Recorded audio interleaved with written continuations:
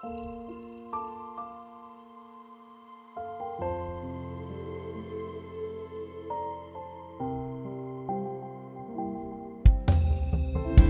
想你醒来，晨风就能抚平忧伤；多想你转身，目光就融化掉冰霜；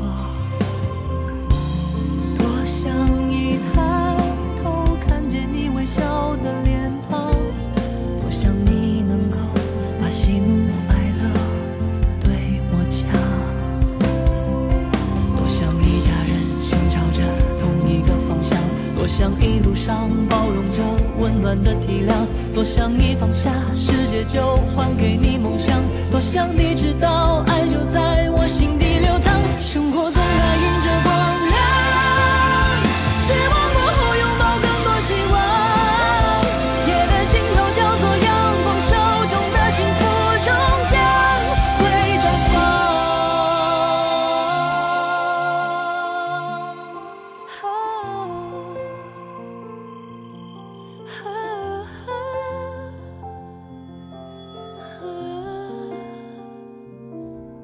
会绽放。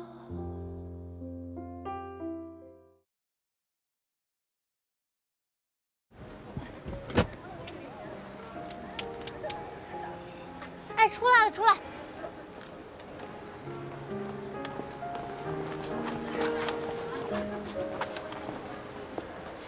思维，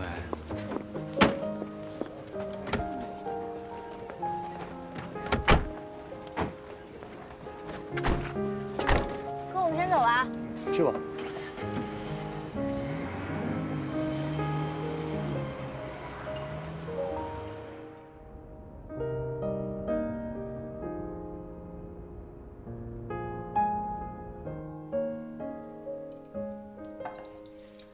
轩轩，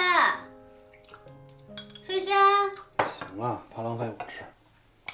轩轩不爱吃芹菜，非逼他吃，吃饭搞得跟吃药一样。让他跟妈在屋里玩会儿吧。你就是太惯轩轩了。这小朋友不能挑食，不然容易营养不均衡。你太紧张了吧？咱小时候不有点不爱吃的东西吗？不也好好长大了吗？那一年小时候不爱吃茼蒿，总往我碗里夹，让我帮他吃。我妈也没你这么紧张啊。那就算不爱吃，也不能把菜当玩具一样扔得满处都是吧？我大哥从小就教育我们：一不能挑食，二不能浪费食物。我在帮轩轩改掉坏习惯。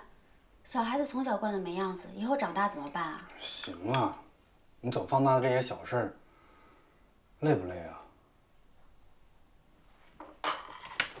轩轩，行了，磨磨唧唧，磨磨唧唧的，他不爱吃，你逼他有什么用？一定啊！闭嘴！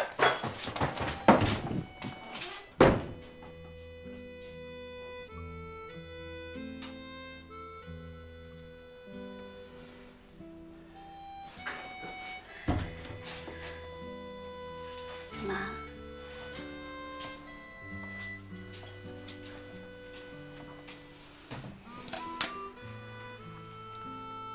你我都是女人，我明白你的苦，而且动不动就闹一出，我也受不了了。要不啊，你找房子去搬出去就算了，天天这么闹，我也烦死了。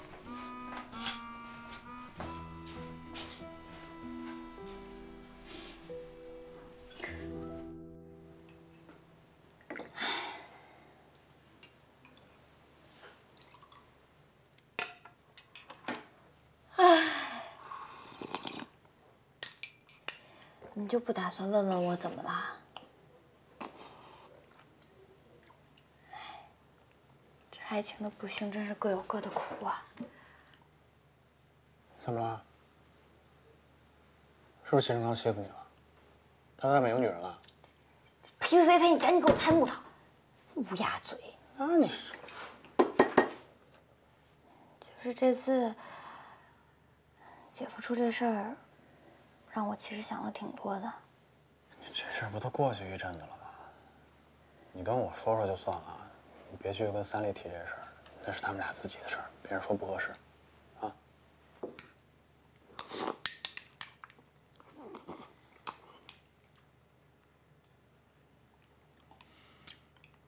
不是你这什么眼神？你让不让人吃饭了呀？你一口气把话说完行不行？我真是挺佩服你的，天塌下来该吃吃该喝喝，什么都不影响。啊，除了芦花死那天你哭了一整天没吃下去饭以外，你说重点。你现在是该吃饭的心情吗？啊，这刚说完了，明天和意外不知道哪个先来，那不就应该赶紧把握现在吗？只要不伤害人。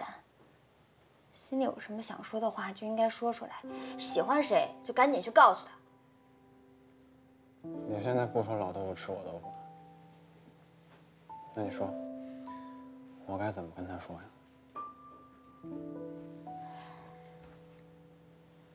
坦白讲呗，本来就是喜欢一个人的心情，拦也拦不住。吓我一跳！我以为我说什么遭雷劈的话了。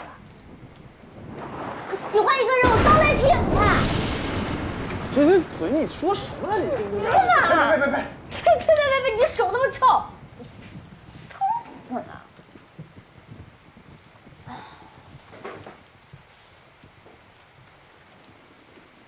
你要是担心，就去看看人，人也劈不着你。我也担心你一个人在家里啊。都这么大人了，我有什么可担心的？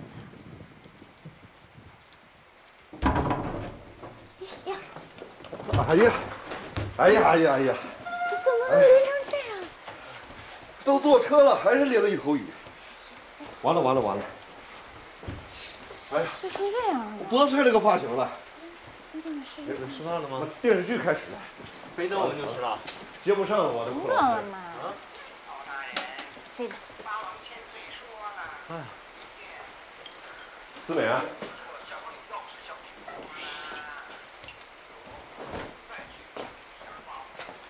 老弟，喝汤吗？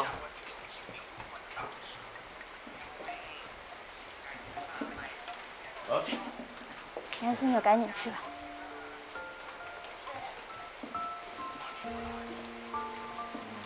是想去看看他们娘俩，下这么大雨，去了。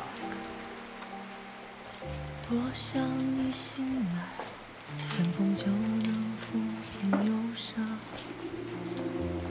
二哥，你去哪儿？要不要我送你啊？别坏他事儿了。加油，二哥！为了雷也打不散的爱情。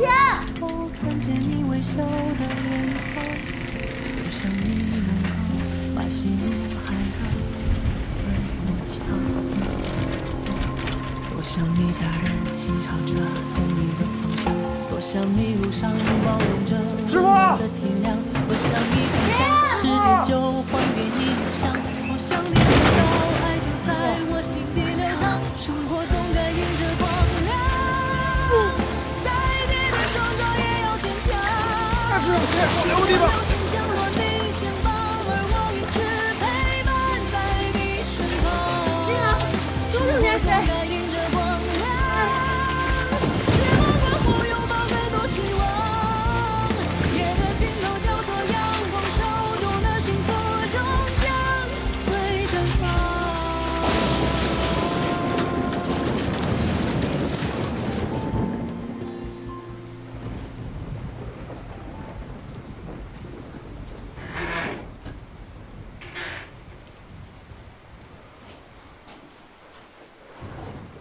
师傅，先喝点热水吧。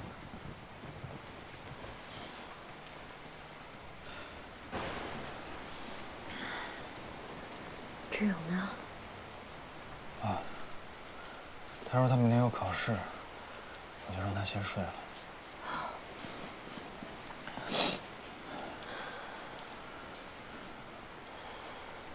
师傅。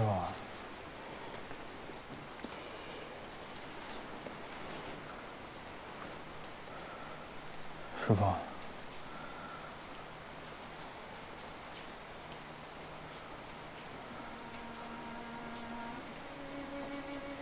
稀罕你。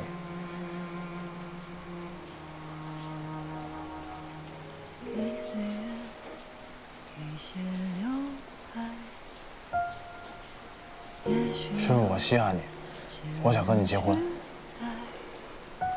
旧人就是那个更值得偏爱。二强，你别跟师傅学，把日子过得一团糟。你要好好的过日子，啊！这么多年了，我不想再骗自己。我妹妹四美说过，人心里有什么话，只要不伤害别人，就应该说出来。那些话她又不伤害别人，为什么不说出来呢？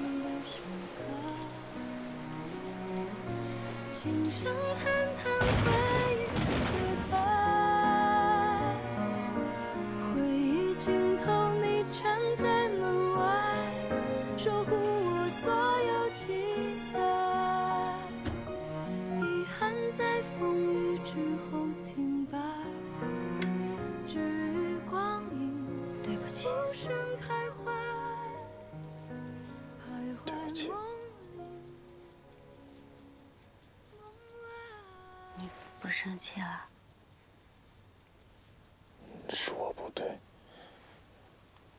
莫名其妙的发脾气。别说那些了，喝药吧，不烫了。我放了点糖，但没敢多放，怕坏了药性。三丽，我们离婚，好不好？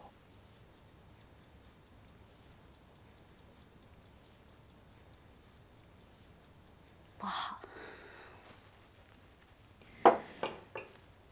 你要是嫌这个药苦，就不喝了，以后都不喝了。这病不治了也行，但是离婚我不答应。是你太苦了，你还年轻。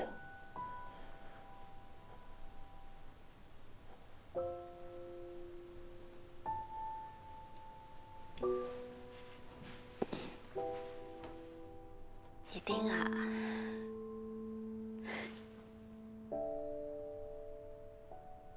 你哈，你真是个老实人。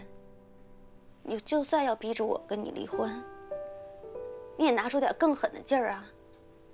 你故意的跟我吵啊、闹啊，要不干脆你打我一顿，把我打得心灰意冷了，我就答应跟你离婚。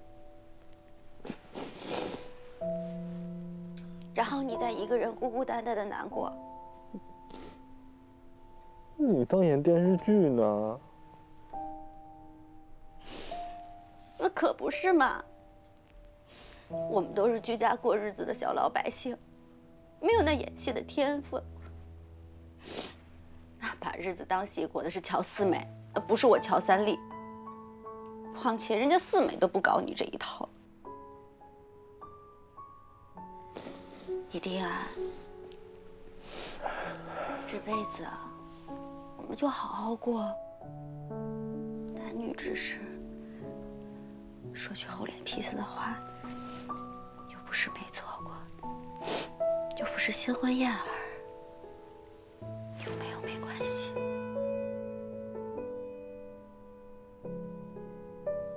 还是离了吧。离了，我们还是一家人。我可以认你做妹妹。去你的！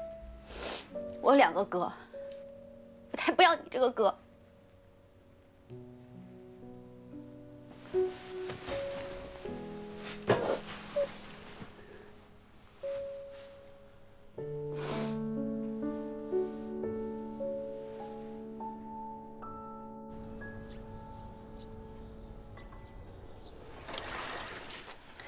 姐，你知道我为什么喜欢这雨后抽晴的天吗？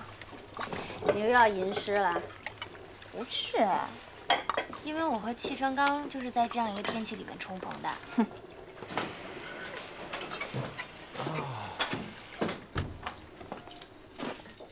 出去拉活啊！你带着这个红豆薏米水，开车久坐这个对你好。好，你走了，小心啊。拜拜。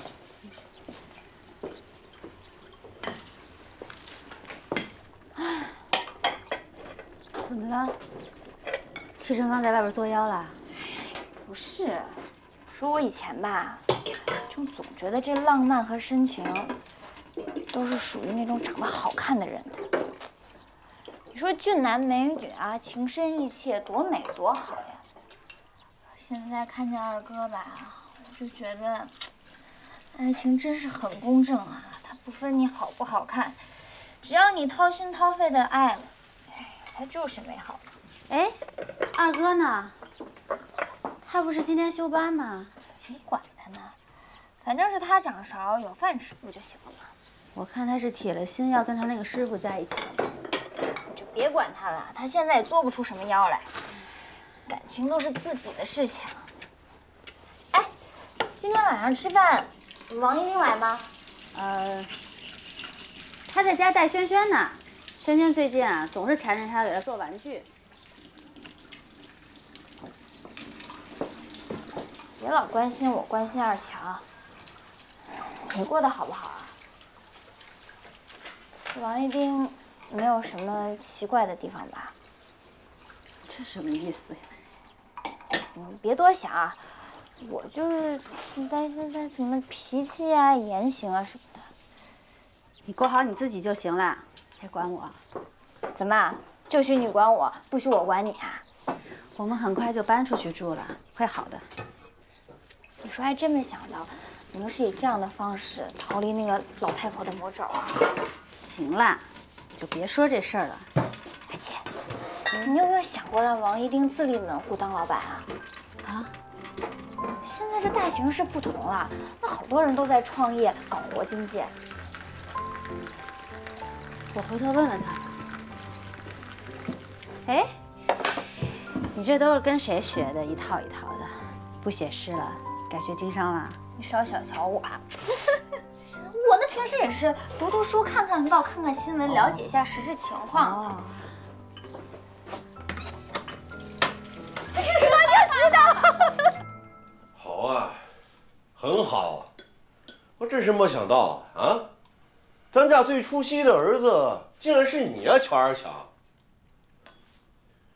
古有王宝钏，还要苦等薛平贵18年，今有你乔二强跟那个老女人藕断丝连，修成正果，佩服啊，佩服！啊，我当初是没得看出来啊，你还有个唱戏的天赋啊你！爸，你刚才讲你要跟那个老女人去领证，是吧？啊？她叫马素琴，是我妻子。我管这事情，她就是王母娘娘，我也不管。你要是敢跟她去领证啊，我就趁着半夜把我自己挂在你俩住的那个门口，当做给你俩结婚的礼物了。你行了吧？成天这么吓唬人有意思吗？吓唬人！我把话撂在这里啊，你要是敢跟那个马素琴去领证，我就让你们给我收尸！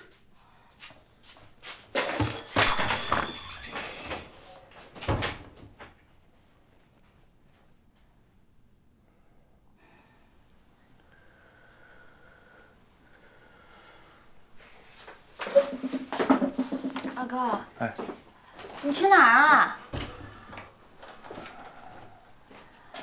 他会不会想不开啊？放心吧，他们也不是梁山伯、祝英台，没事，是吧？来一首，来，我来一首。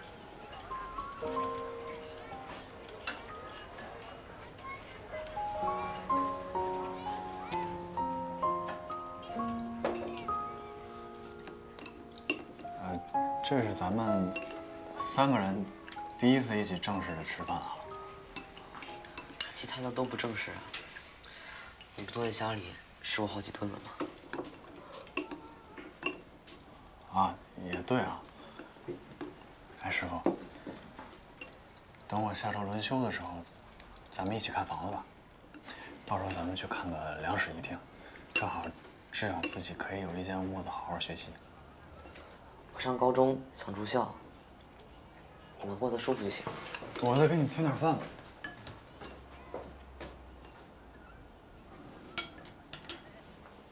阿强，没事儿，我理解。家里突然冒出来个男人，而且之前志勇他爸有……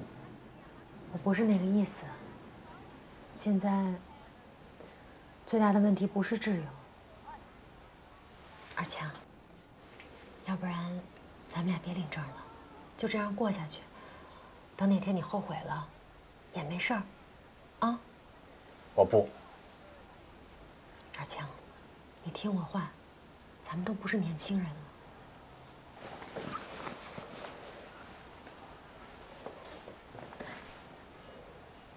这，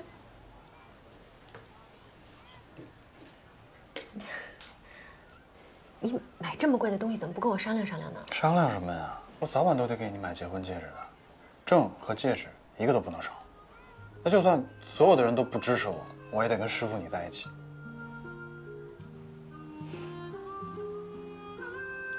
那咱们就不搬酒了，好吗？师傅，你喜欢吗？我跟你说啊，以后买这么贵的东西不能瞒我。好。你看，好看不？你不用太担心，尽管去闯荡。我敢走向前方，是你在后方为我打着光。谢谢。就算时光让人随风荡漾，但凭着你的光，我就不会慌张。别害怕岁月会让人偶尔天各一方，想念的人总还会再遇上。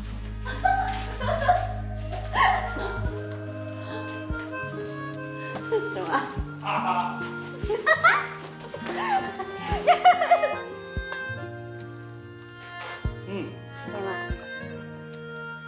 总有些话忍不住多想，尤其那句你不用太担心，尽管去闯荡。我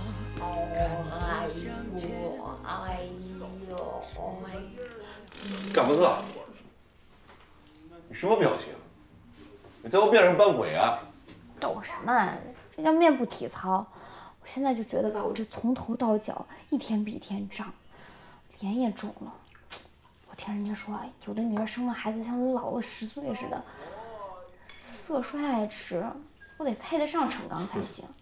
到时候我生了个漂亮娃娃，我自己变丑了哪行？你等什么？脸大的有福了。你呀，你那个审美啊，从小啊就不行啊。你看你找的那个气程干嘛？你那个小眼睛，哎，你懂什么啊？变形金刚似的。你怎么能像明星？爸，哟，有福的人要走喽。二哥，你新家的家具都添置齐了吗？添置齐了，上个租户留下不少。我倒巴不得你们没添置齐呢。这说的什么话呀？吃完了。二强啊，哎呀，你也算是我最亲的孩子了，咱们俩睡一起也很久了吧？啊，你看你现在走，爸我的心里还真有点舍不得呢。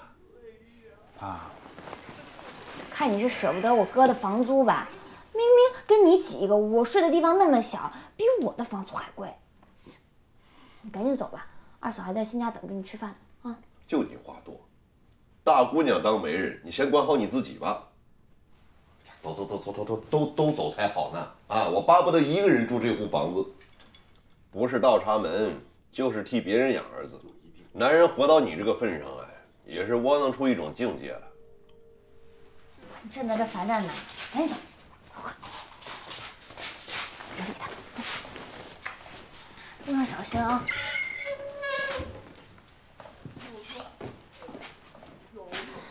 慢点啊！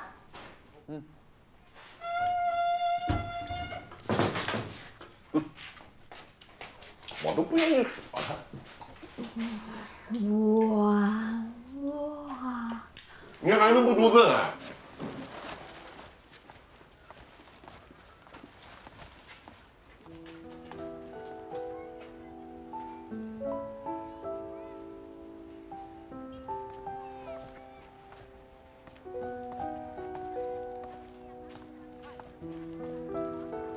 师傅，你来接我了。老爷子，没说什么吧？没事儿，反正都是那一套。你就这么点东西？男人嘛，哪有那么多讲究啊？再说咱们新家东西也挺全的。我来帮你拿。不用，我再闪个腰。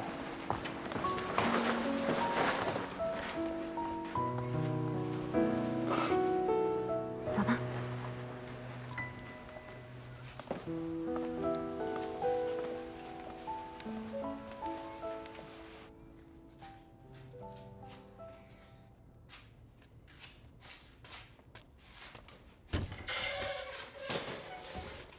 再忘啊，再忘你就把自己忘成长颈鹿了。哎，话又讲回来，要是有人每天也给我这么挣票子，我也每天伸长脖子这么望着，哎，这养儿养女的有个什么用啊？自己富贵了，全忘了自己还有个穷爹。爸，你说谁富贵呢？谁富贵？我讲别人对得起你啊啊！你男人开着出租车，白天开晚上开，那票子挣着，你不富贵谁富贵呀？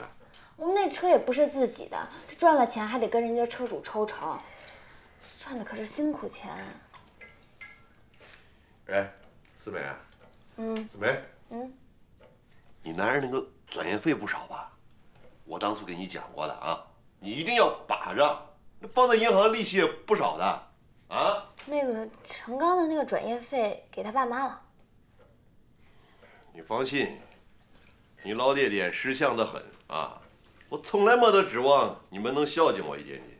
爸啊，女儿啊，女儿都是泼出去的水呀。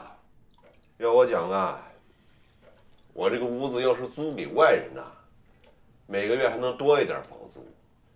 租给没得房子的女儿女婿，一个月才那么点租金。行了行了，我给你涨生活费还不行吗涨多少？200，别让我大哥知道了，要不然他又骂我。你怕他做什么？啊，他是你爹还是我是你爹？这问题问的还真好。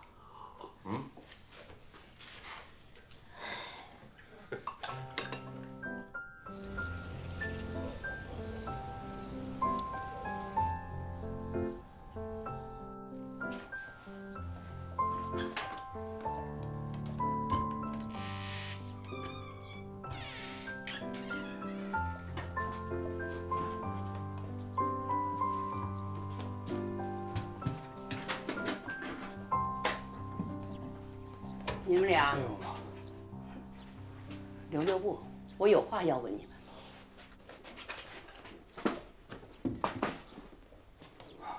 妈，你说。你们俩是不是有什么事瞒着我呀？我看你们最近呢，总是神龙不见首尾的，一天到晚的忙。这是忙装修啊，这大礼拜天儿也不在家，娃呢全丢给我了。你们到底有什么大事这么忙啊？也没什么嘛，那个不是妈，我们早就想跟您说了，我们买新房子了。嗯？什么时候的事儿？个把月前看的房子都定下了，才拿到房子。我们在装修，忙的就是这个。一丁啊，你真有本事啊！一套房子都挣出来了，就像买大白菜一样，不用跟家里长辈商量了，是不是啊？好啊，多好啊！不用老的操心，你们的人生大事都决定了，结婚、生娃、买房子都解决了。我现在只能替你们高兴，我还能做什么呀？我算老几呀？我算什么东西呀？我有什么资格开口？这眼见呢，就是有新房子的人了，一天一天的，就只顾自己的小家了。家里的下水道哗哗的响，我让你帮我看看，都说几天了。这儿子说到底就是给别人养的。妈，那今天就让一丁先替家里把下水道修好。啊，我去买材料。哼，这破房子都20、30年了，不是今天坏这个，明天就坏那个。怪不得有人看不惯，要搬走呢。可这新房每月要还不少钱吧？要我看呢，装修再豪华，我也睡得不安稳。这金窝银窝不如自己的草窝。妈，我和一丁都不是大手大脚的人，每个月够还，不算紧吧？贷款，说白了就是负债，这也能叫会过日子？我大哥说了，贷款是必然趋势，现在贷款的人越来越多，以后还会更多。大哥说，大哥说，大哥讲话是圣旨啊！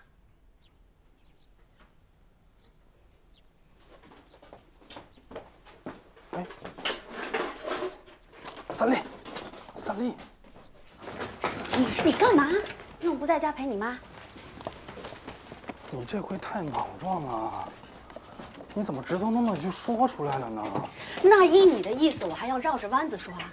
绕弯子说他就不生气吗？至少可以和缓一点，慢慢的说嘛。你这不是解决问题的方法，你这叫拖延，拖延的法子更不可取。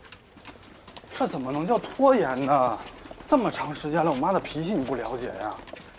你干嘛要跟她硬碰硬呢？我们慢慢说，求她谅解不就成了吗？谅解，王一丁，我不明白了。我们自己挣钱，自己贷款买房子，没沾老辈一点光。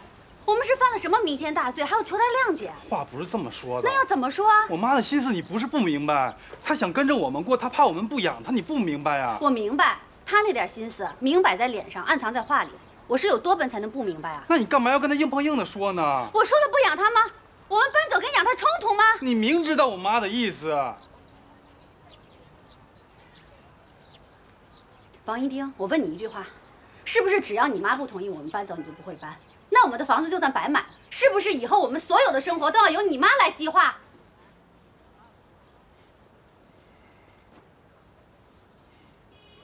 行了，回去陪你妈吧。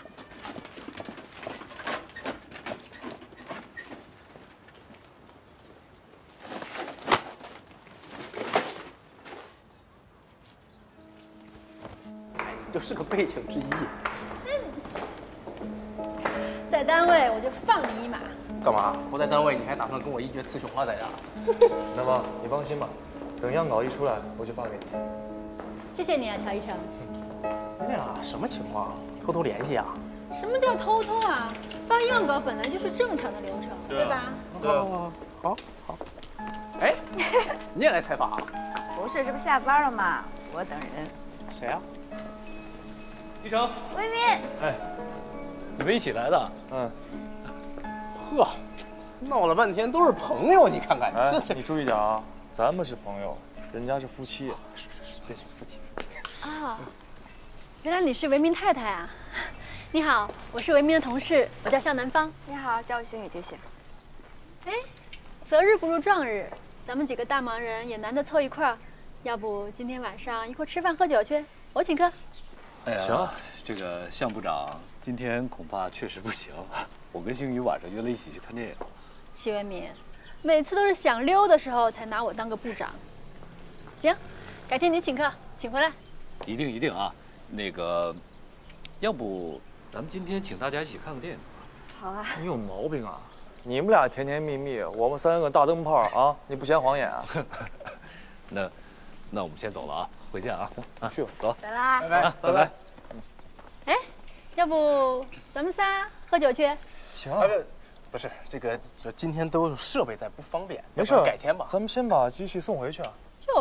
就这么定了。待会儿帮我拍的好看照片啊！我拿包，等我。妈呀！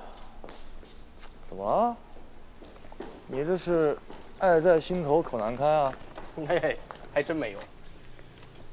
我告诉你啊，我俩打小就认识，我真拿她当一姐。再说了，太熟了，下不去手。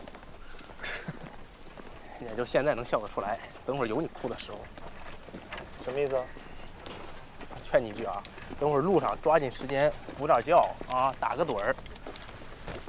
补点觉，打个盹儿，你就照听就行了。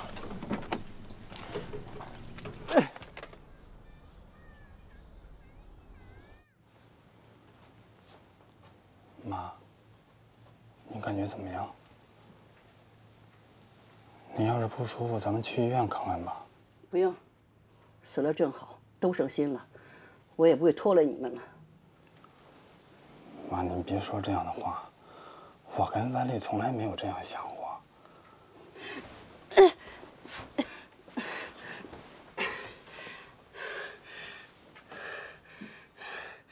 没有这么想过。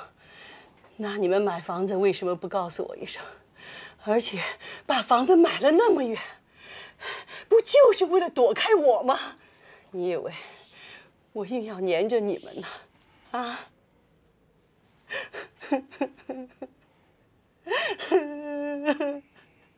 我老头子不在了，已经要到闸门，你让我指望哪个呀？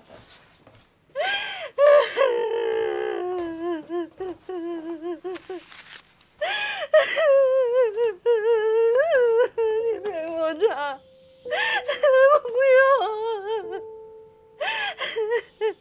妈，一宁只是搬到小敏那边住，我跟三丽也只是搬出去住而已，我们没有不管您。你们都搬走了，我一辈子辛辛苦苦的，没享过一天福。现在眼看着我就要孤老到死了，死到家里皱了都没人管。不是的，妈，不是住在家里才是一家人。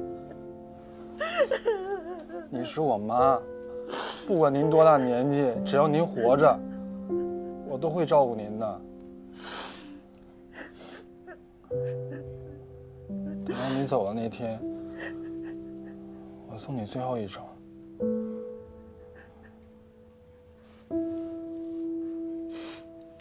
这个女人，脾气也是不得了的犟。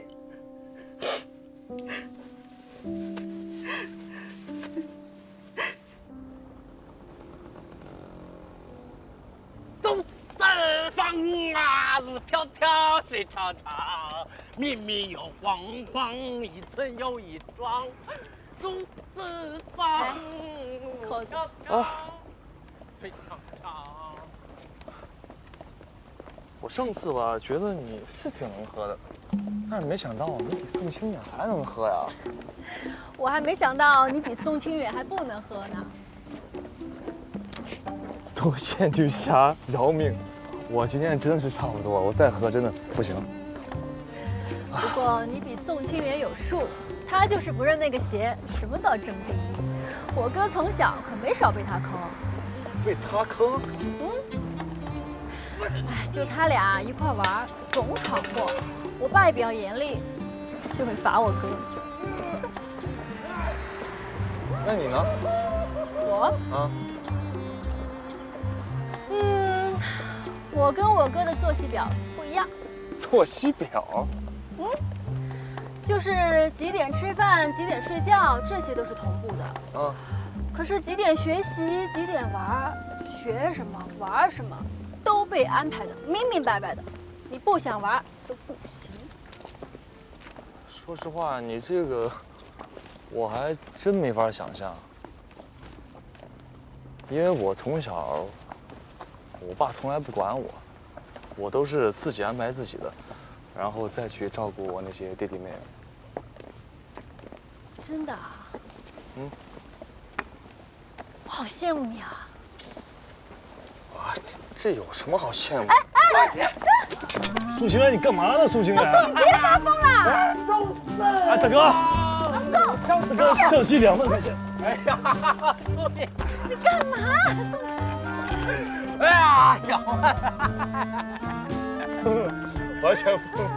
哎，你想不想看看我小时候最喜欢玩什么游戏？什么游戏啊？老宋，老宋，回来，回来！哎，咱们来比比呗，看谁跑得快。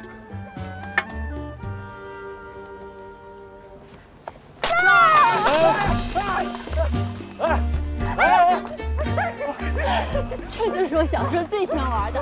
啊！你们从小就这么玩它？宋清远这个弟弟啊，有的时候还挺好玩的。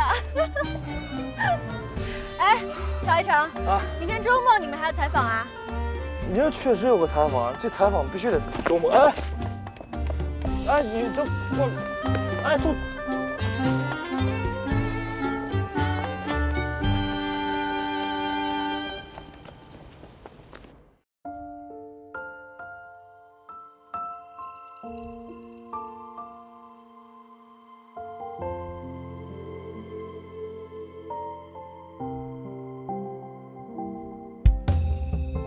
多想一醒来，晨风就能抚平忧伤；多想一转身，目光就融化掉冰霜；多想一抬头看见你微笑的脸庞；多想你能够把喜怒哀乐对我讲；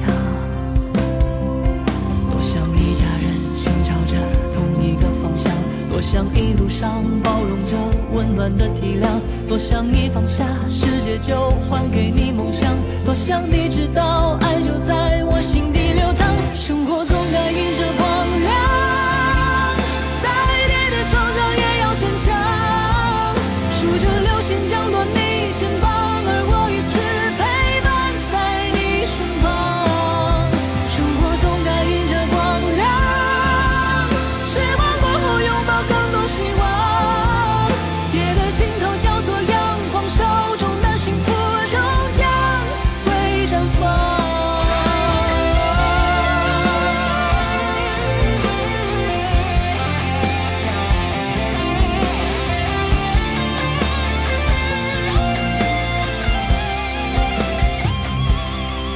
生活总该迎着光亮，再跌跌撞撞也要坚强，数着流星降落你肩膀，而我一直陪伴在你身旁。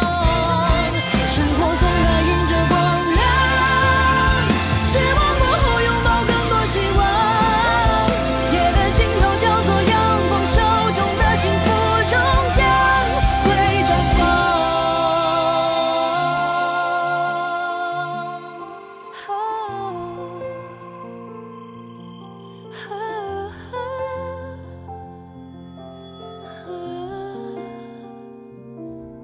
会绽放。